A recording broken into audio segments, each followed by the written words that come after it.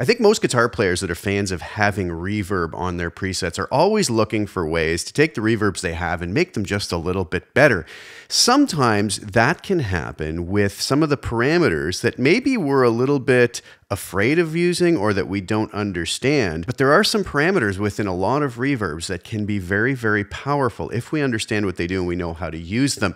Today, I'm going to be talking about just one of those parameters and something that a lot of folks seem to be a little uneasy of, maybe because they don't understand exactly what it does, and something I've had a lot of questions about as well, and that is the pre-delay parameter on our reverbs. And they can be extremely powerful in the Helix if we know what we're trying to accomplish with them. So without further ado, let's head over to HXEdit and see if we can't get some reverbs sounding even better than they already do. So here we are over in HXEdit, and I have a little preset set up here utilizing basically my little template that I usually use, except I've taken the reverb out, as you can tell here. What I have is a Matchstick Channel 2, basically I think just with stock settings that come up when we pull it up. The 212 Match G25 cab, I think I maybe change this out to a 121 ribbon, 2 inches back. I love that. Mic on this particular amp, and this just sounds like this.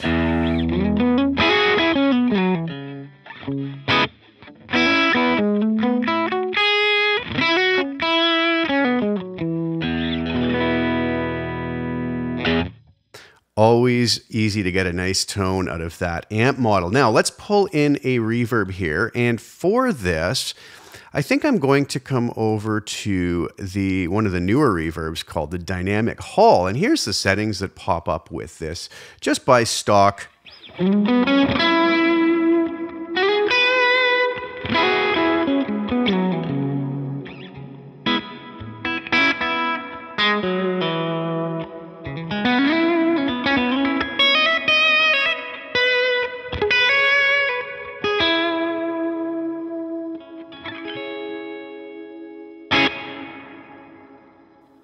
Very nice reverb. Now, I'm not going to play around with anything other than I'm going to put the trails on here in case I switch in and out of this. I'm going to deal just with this pre-delay setting. I have the decay at 4. Mix is around 39%, but let's actually jump that up to about 50%.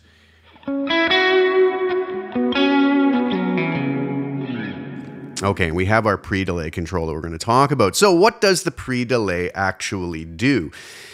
The pre-delay is basically telling us how long it's going to take before the reverb kicks in after our initial note or transient that we hit. So we have a range of 0 milliseconds, meaning as soon as I hit that note, the reverb's going to kind of be right on top of it.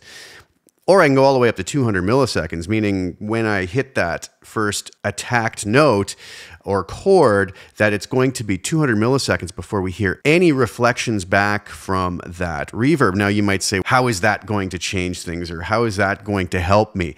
A lot of folks might just ignore that and leave it, and could be missing out on a really important parameter to get their reverb sound in the way that they want.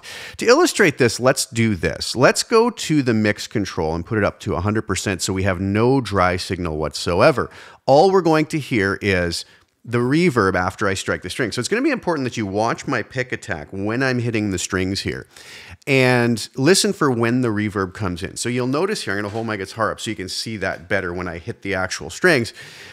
When I hit it here with it set at 0 milliseconds, you're going to hear that reverb immediately.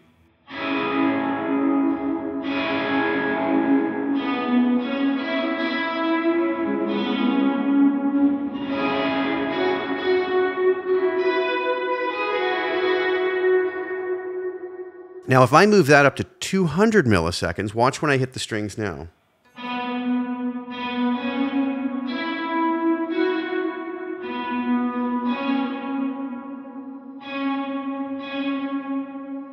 200 milliseconds later, we hear that reverb come in. You might ask, well, what good is that? Well, one thing when people want nice, big, lush reverbs, let's go up here to about 50% with this 4-second decay, and we're going to bring the pre-delay down to 0 milliseconds. And I'm going to play a little bit, and I want you to listen for what you hear.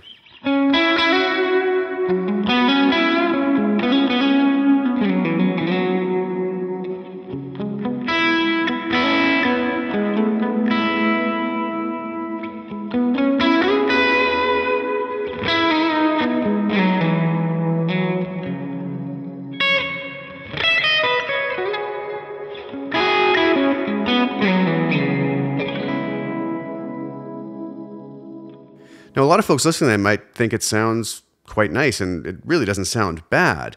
But now let's compare that to if we had the pre-delay over at the other extreme of 200 milliseconds. Take a listen to that and see if you notice any difference.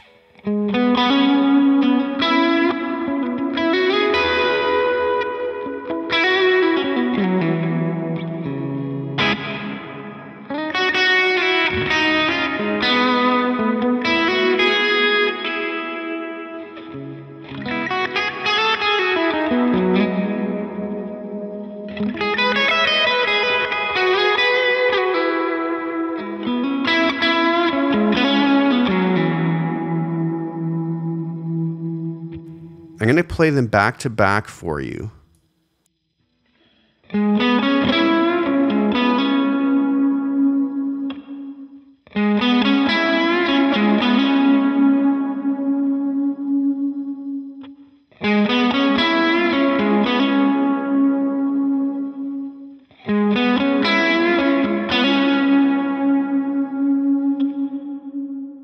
When hearing them so close back to back, do you hear what I'm hearing now?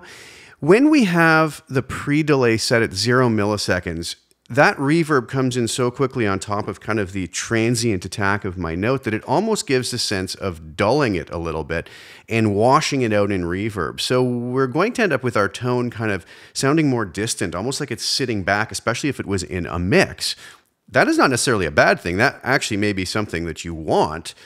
But if you find that you're trying to get a big sounding reverb, but are struggling to have it kind of still stand out a little bit, the pre-delay setting might be your best friend. Now, I'm not saying you have to go to these extremes of 200 milliseconds, but there's probably going to be some happy medium in there somewhere where you'll notice that you may have dialed in the decay the way you like it. Your mix is maybe kind of nice and high-ish, sort of towards where I have it now, say 50%. And you're still finding that your delay is kind of engulfing things too much. Well, that's where the pre-delay is going to come in. So instead of having this sound,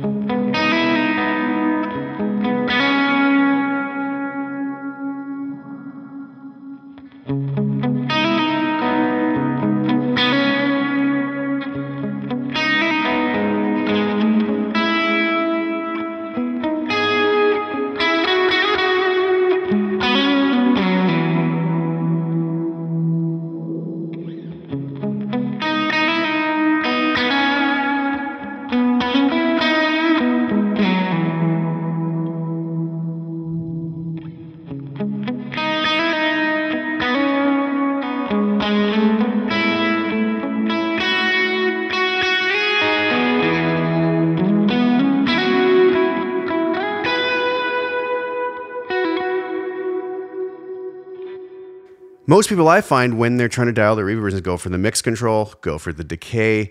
And once they have those, if it's still not right, they're maybe a little bit lost on how to dial it in any better to have it so that they get the decay and the mix they want, but they still have that little bit of openness at the beginning to let the note kind of bloom a bit.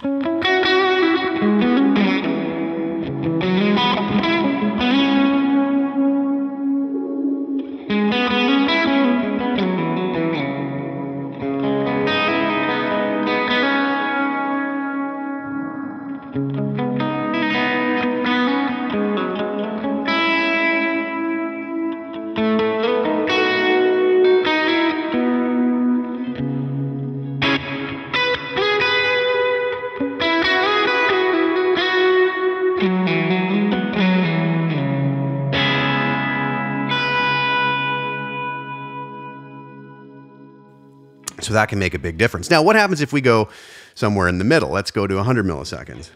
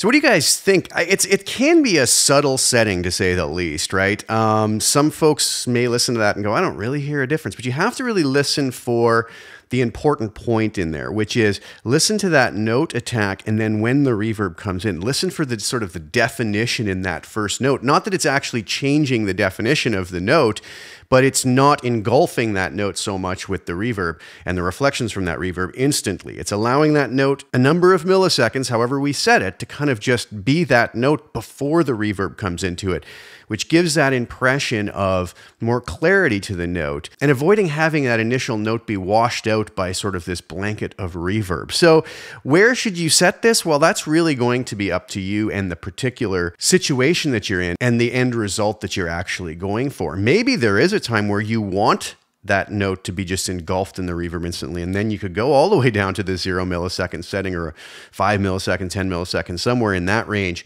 And then there's going to be times where you don't want it. You want that note to kind of breathe for a while first before it gets engulfed in this reverb, and then we can go up to some of these higher settings. But now that we understand what it does and how it works, that gives us the ability to at least not feel so nervous about experimenting with that parameter. And I think we can get some much better results out of our reverb because of it. So thank you guys so much for tuning in. I hope you enjoyed that. Please like the video, share it with anybody who you think would get some use out of it or enjoyment out of watching it. And also please subscribe to the channel and hit the little bell notification to get notified when I put new content out. I will be back really soon with some more. Thank you guys so much for tuning in.